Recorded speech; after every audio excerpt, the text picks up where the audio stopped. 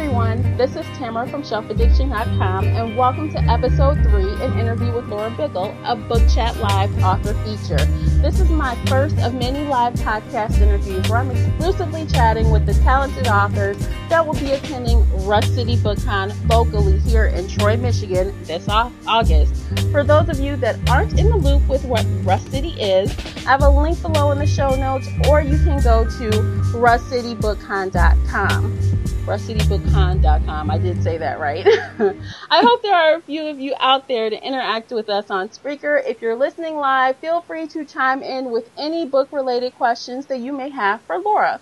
Laura is the author of adult fiction fantasy series Dark Alchemy, with her most recent release title, Mercury Retrograde. She's also written many other books in the fantasy genre, both in adult and the young adult arenas. Hey, Laura, thanks for joining me today. How are you?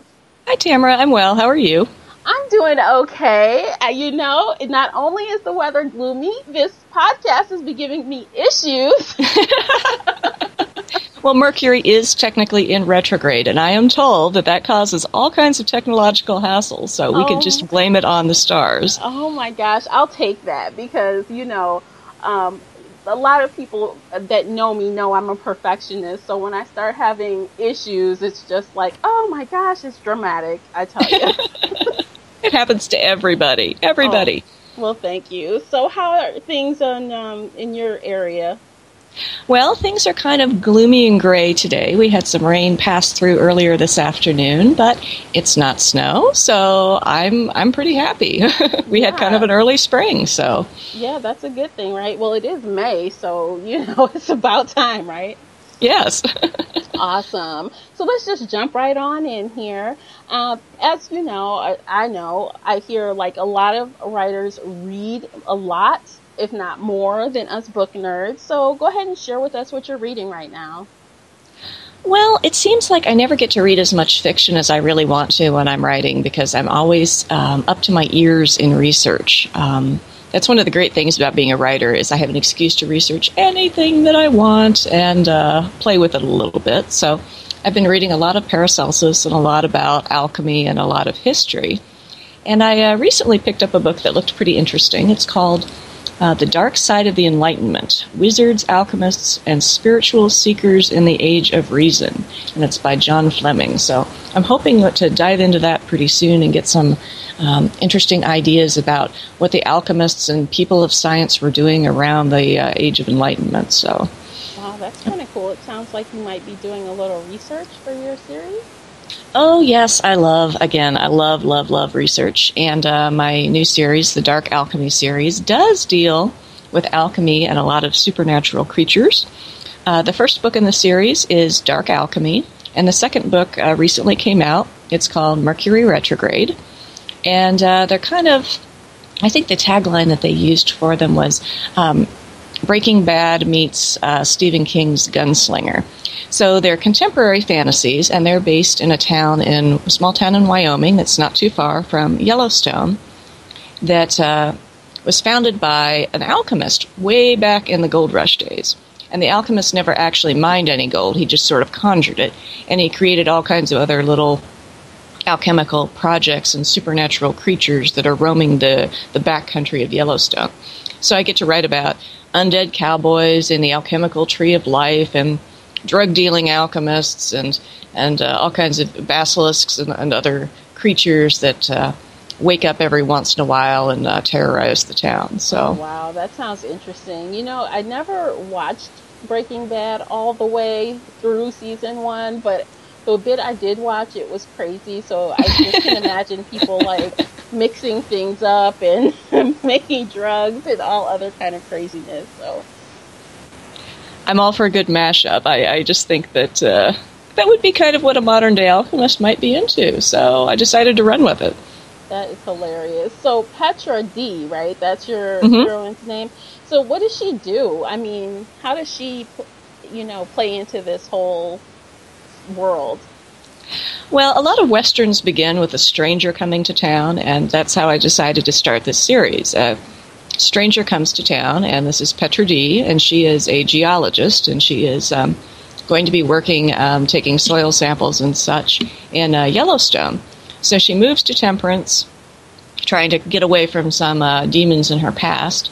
And she winds up hip deep in all these supernatural things that she can't quite explain with science. And in the process, she meets some undead cowboys and then winds up with a coyote familiar who shows up at her trailer in the middle of the night with alchemical artifacts and such. So she has a lot of fun. I think she's a little bewildered. She's not really sure what to make of things, but she's a tough gal, and I'm pretty sure she'll figure it out. So, undead cowboys. Now, is that like vampires or is that like zombies?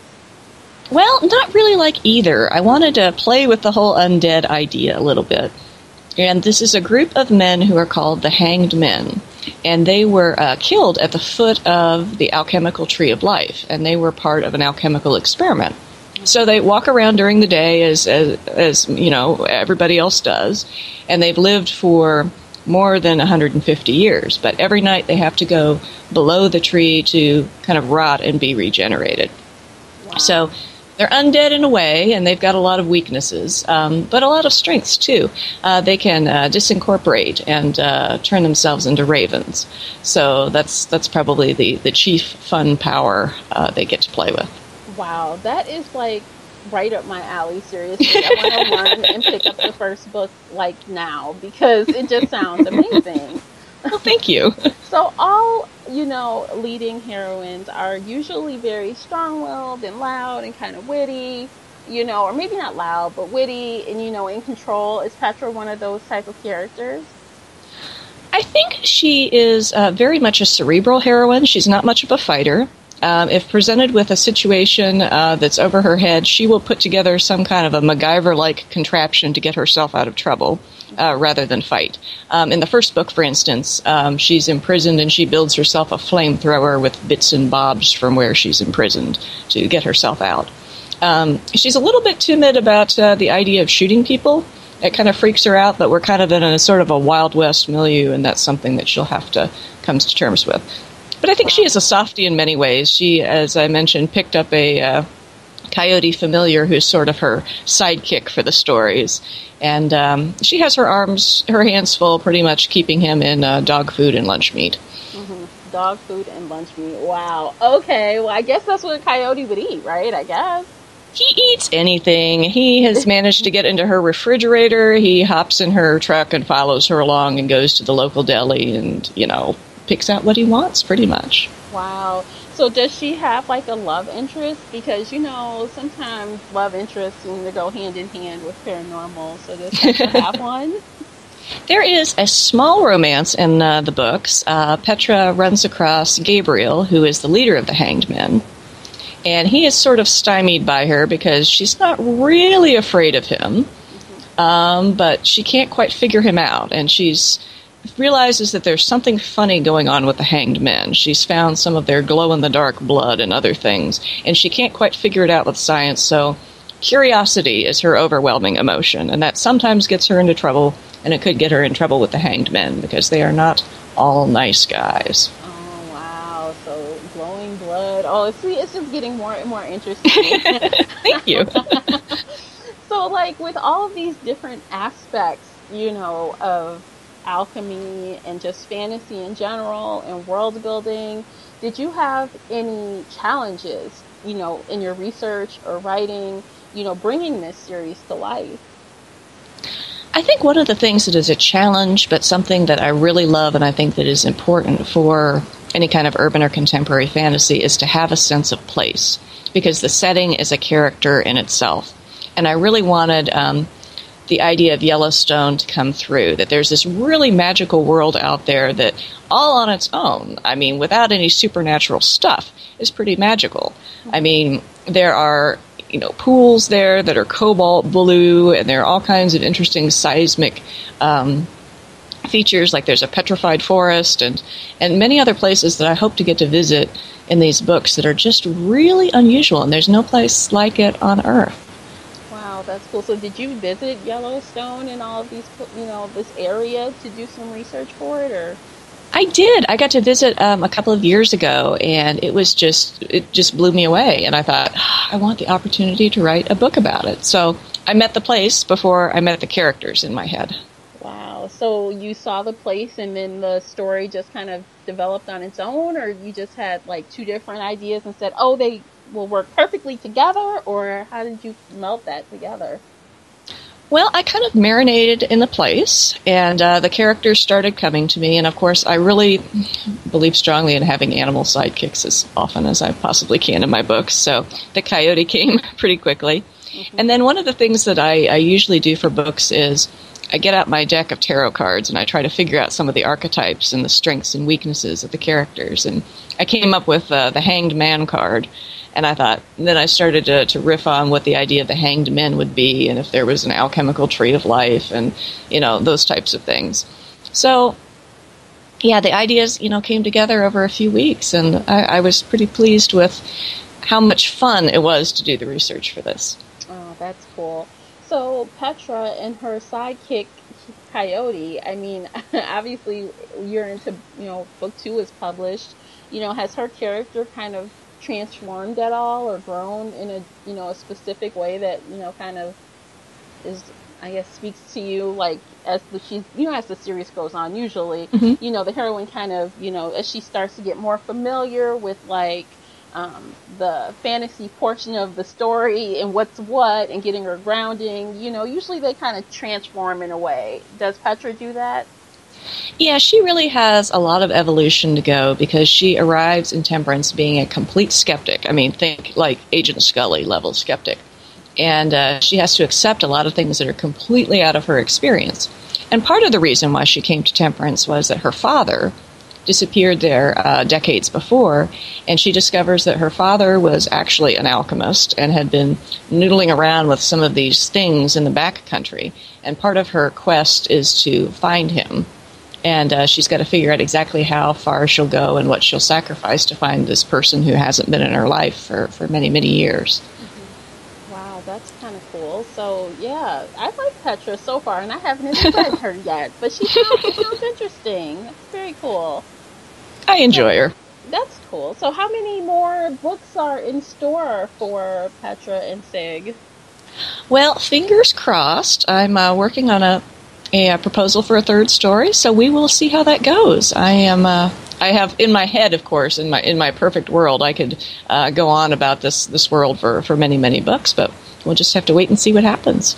Yeah. Well, trilogies are a thing now, so, you've got to at least get one more. And then, you've got to close up all the storylines right. and things like that. Right. Speaking of that, like, do you think that it's, necessary that we read Dark Alchemy in order to enjoy Mercury Retrograde, or are they kind of separate?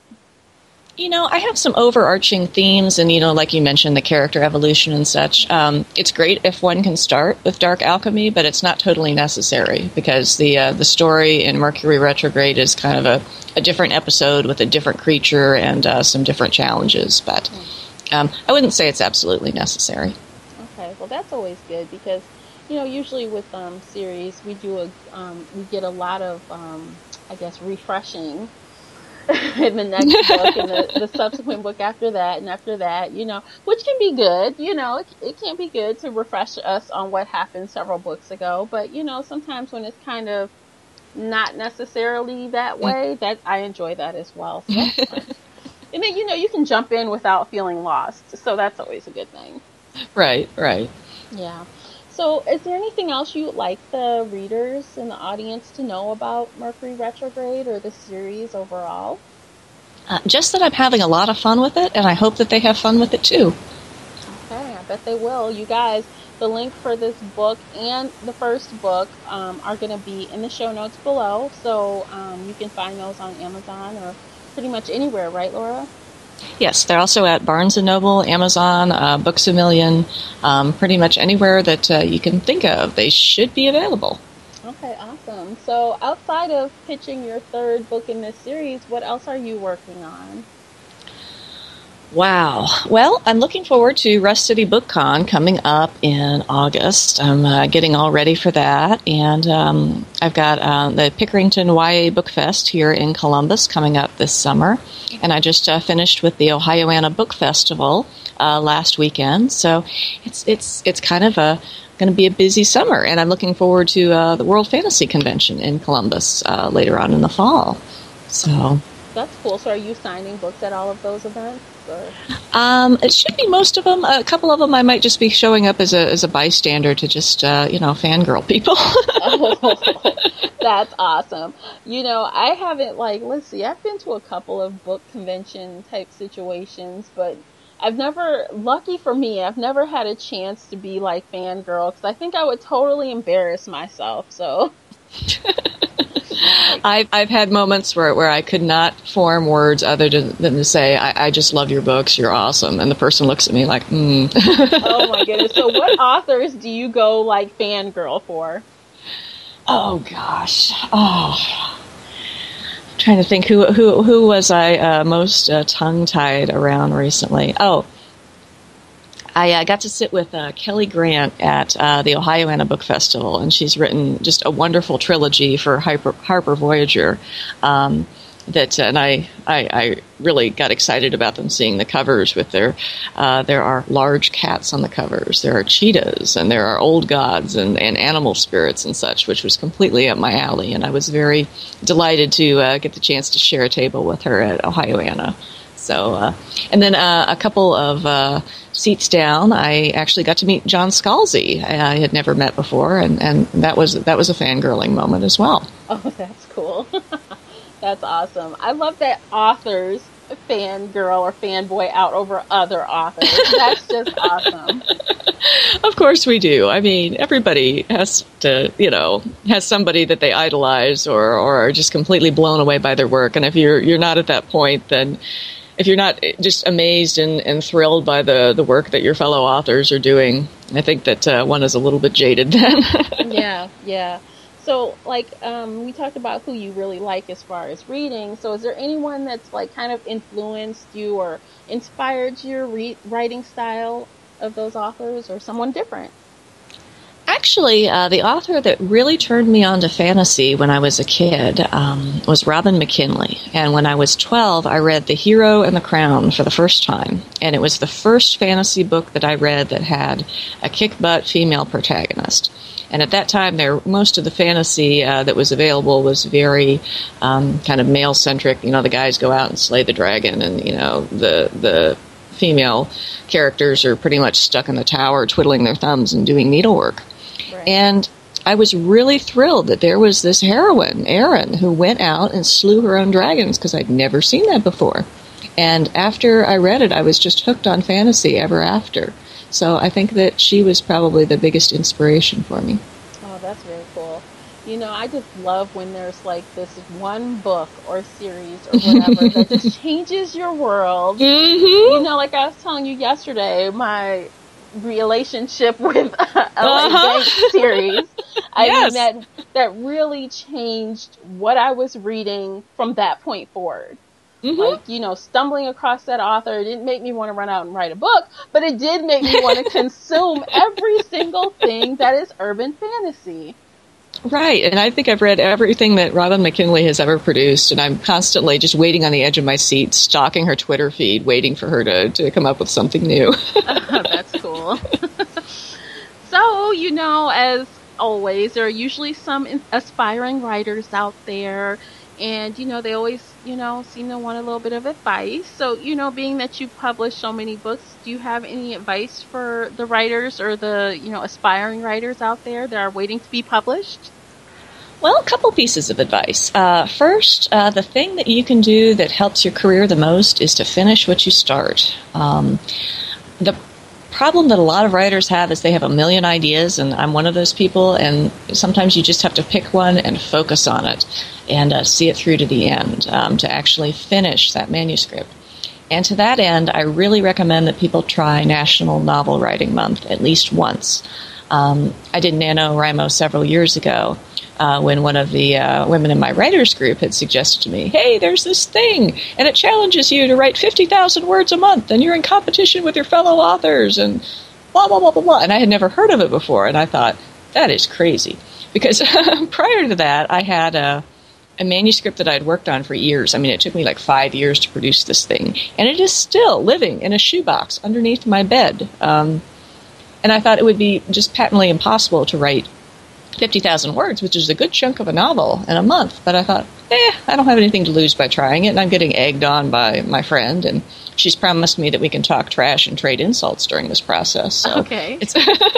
There's nothing that I have to lose. Uh-huh. So I tried it. And the thing that really helped me in going through the NaNoWriMo process is it helped me get my judgmental inner editor out of the way. Mm-hmm. Because I was one of those people who had read a sentence and I'd stare at it and say, oh gosh, there's all this wrong with it and I need to change this and revise this and whatever. But I really, in order to write, need to get that out of the way and just get it down on the paper. Because nothing scares me more than just seeing this blank page. And I just have to get the draft out, and then I can get to the fun part, which is, for me, revising. Oh, revising is fun for you. That's awesome. Oh, yeah, it's a lot less scary than just looking at the blank screen going, oh my gosh, what is this? Because So do you have beta readers for your series? I do. I have a good friend, Marcella Bernard, she writes science fiction romance and urban fantasy and steampunk. She reads my early drafts, and then I make my husband read my early drafts as well. And he is long-suffering in that respect. But oh, he's a good husband. Some husbands would just be like, no, I'm not doing it. He is. He's, like I said, he's long-suffering, but he calls me out on my baloney and when things just don't make sense, and I need that at that stage. That's very cool. That's very cool that he's like active and willing to help you out because, like I said, a lot of husbands, mine will probably be like, can't you hire someone to read that? I don't really want to. Right, exactly. No, that's just, I didn't think that he actually would want to read things, but he really is... He reads a lot of historical fiction, so he doesn't read a whole lot that's in my genre, but he's totally addicted to Game of Thrones and stuff, so he gets, fantasy in general, and I'm very lucky to be the beneficiary of his opinions. That's cool. Do you like Game of Thrones as well? I have not read the entirety of Game of Thrones. I've read part of it, but I am completely current on the television season. So I'm like, can I say spoilers here or no? Yes, I don't. Look, you know what, you guys, spoiler alert out there. We've warned spoiler you alert. because I love the show as well. So we might spoil something. So plug your ears for the next 30 seconds. Jon Snow is back! Oh my god! I know! Honestly, I thought it would take more episodes than this before he actually came back to life, so... But they couldn't let him rot. Once decomposition sets in, it would have been getting a little gross. I know. Me and my husband, we were trying to do the math. We're like, how long have you been dead? We're like, We're like, is it 28 hours or so? I don't know. It's around there. It's been at least 24 hours. They're like, oh, goodness. But then we were thinking, it's kind of cold there, so maybe that's kind of like the equivalent of putting him in a meat locker while they're kind of standing around trying to decide what to do. I don't know. Oh, man. I love that show. It's so good right now. Oh, yeah, I'm just like, cannot believe that. Well, I was kind of wondering how they were going to bring him back. I heard that they were going to, but I thought that Melisandre might have something to do with it, and I was excited that she did. Yeah. And Melisandre's beauty routine, by the way, I need to get myself a necklace like that. Oh, my God. Where do I get want a necklace like that, too, but I don't ever want to look like how she looks when she takes that thing off. I'm like, oh, my God. Hey, I would just wear it. I'd wear it until I was 110. Yeah, I'd never take it off, ever. I'm like, no. I'm showering in it, sleeping in it. I don't care. That thing is not coming off. If that's what I look like underneath, it's never coming off. But, whatever. Hey, wherever she got that thing, I am looking forward to hearing the backstory on it. Yeah, I wonder if they'll give it to us. That would be interesting. Yeah, I don't know. Yeah, so I guess we should get back on topic before we're like, okay, we can't fangirl about Game of Thrones. Like, stop talking about it. I haven't watched it. You know how people are. Okay, end of spoiler alerts. Yes, end of spoiler. So do you have any more advice for writers, or? Just to keep at it. Really, and to try to come to peace with the idea that there's going to be a lot of rejection. I mean, I still get a lot of rejection. It's something that everybody faces, whether they talk about it or not. I mean, there's no magical point at one's career where you get and, everything gets accepted. It just, I don't know, it has not happened for me, and I still feel like, that there are other levels perhaps to, get to where maybe that could happen. I don't know. But, yeah, rejection is one of those things that you have to accept, you have to learn from, and it helps you get better. Mm-hmm. So, yeah. That's good advice. Don't get discouraged. Yeah. And, I know it can be hard to keep being told no, kind of like a job interview, Yeah. If you keep getting turned down, don't give up. Someone, the right person, will give you the job. So that is exactly right, and that's exactly what it's like. Yep. Awesome. So, Russ City. So, have you been to Michigan, to Troy area? Actually, my husband is from Detroit, so I am looking forward to getting a chance to go back and visit some family, too, while we're in the area. So that's going to be a lot of fun. Oh, cool. There's tons to do, and I'm sure being that his family is here, they'll have things lined up for you, probably. Oh, yeah. Yeah, especially because the weather's still good then. It's really not. Yeah. Hopefully it won't be too hot. But, lots of local things. And, for people who are also out-of-towners, there's like a local, the mall. Oh, my gosh. Somerset Collection Mall is down the street from where Russ City is. Yes. It's like the high-end mall. I think it's the high-end mall, like, within, I don't know, 3 or 4, counties or something. It's like you can find everything in there. It's amazing. I have never been, but I have heard of it, and I'm thinking, are they going to let me pass the parking lot? Am I? Look, you'll be lost really cool. In there for hours. It's so cool. It has this walkway that goes over Big Beaver Road to go from the north to the south ends of the mall. So it's over the street. So you're walking and you can see the cars. It's really cool. Oh, neat. I'm going to have to definitely put this on my to-do list. I think we also may, since we're going to be in Detroit, go back to the Detroit Institute of Arts. I love going there. And I wrote a couple of books that were actually based in Detroit. And one of the inspiration pieces for those books was the Ishtar Gate in the museum, which is just one of my most favorite artistic things on earth. It is the mosaiced image of the Surush, a dragon kind of like being, and just to be able to see it in person is something else. Oh, that's awesome. Yeah, so definitely do that while you're here. It's been a minute since I've been down to the DIA. I feel like it's been maybe 3 years since I've gone. It's time. I'm due back for another visit. It's time. Yeah, it's time. Yeah, absolutely. So while here, what titles are you bringing with you to sign during the book signing event? I think I should have Mercury Retrograde and Dark Alchemy. I haven't quite figured out all the nitty-gritty with that yet, but I should be promoting those books while I'm there. So, okay, that's awesome. Do you think you'll be participating in any of the panels that are going on? Gosh, I hope so. That would be fun. Oh, that would be fun. I'm actually moderating a few of them. I don't know which ones yet because that's still being worked on, but yeah, I get to moderate some, so that should be fun as well. Oh, yeah, I hope I get to be on one of your panels. That'll be great. Yes. I'll see if I'll I can work that out with the organizer. I promise I'll behave myself. Okay. Well, hey, I don't know if I promise I'll behave myself. I might have a drink before, so I don't know. I can't make any promises. If you are having a mandatory drink panel, I will be there. You know what? Whether you want me there or not. Look, I may make that happen. And you know what? The organizer is lenient like that. So she may be there with us. So. Oh, good. That's awesome. Anybody who shows up with a couple of drinks in hand can sit on the panel. Excellent. Oh, I know, right? That would be a really fun panel, that's for sure. Or I'll just sit in the audience and heckle, whatever you prefer. Oh, no. Heckle nicely. I'll shout out Game of Thrones spoilers. Isn't that like a oxymoron, heckling and nicely, like, together? Well, I mean, I would just shout out Game of Thrones spoilers. Oh. I mean, it wouldn't be, real super heckling, but just a little annoying. Oh, that's so funny. Oh, my God. Oh, you're killing me. Jon Snow is alive!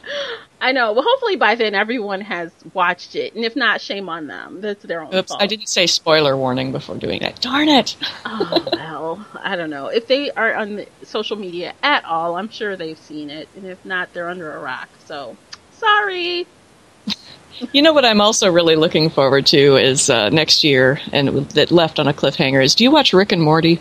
No, I don't. What is that? Oh, I've never heard of it's it. a great cartoon. It's a great cartoon. It's about this little boy whose granddad is kind of a deranged scientist, and they have all these adventures through time and space. But they left us with the cliffhanger of the grandfather getting imprisoned, winding up in space prison, actually. And it's just really kind of fun and twisted. And I never seem to find anybody who's in that fandom, but maybe I'll find some folks at Rust City who know Rick and Morty spoilers. What station is that on? What network?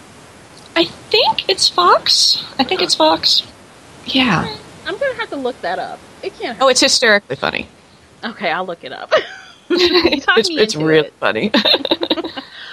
Okay, well, I guess that's all I have for that stuff. So I guess we can jump into the lightning round, which I absolutely love. It's like super fun, and it's really easy. We're supposed to do this for 60 seconds, and I'll ask as many questions as I can. And during that time, I'll have some questions that are like A or B, or then I'll have some open-ended questions as well.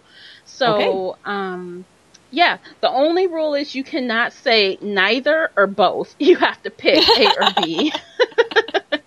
Okay, and I can't shout out any Game of Thrones spoilers. Got it. Right, right. Because I kind of feel like that would be, neither or both are kind of cheating to me. So no cheating.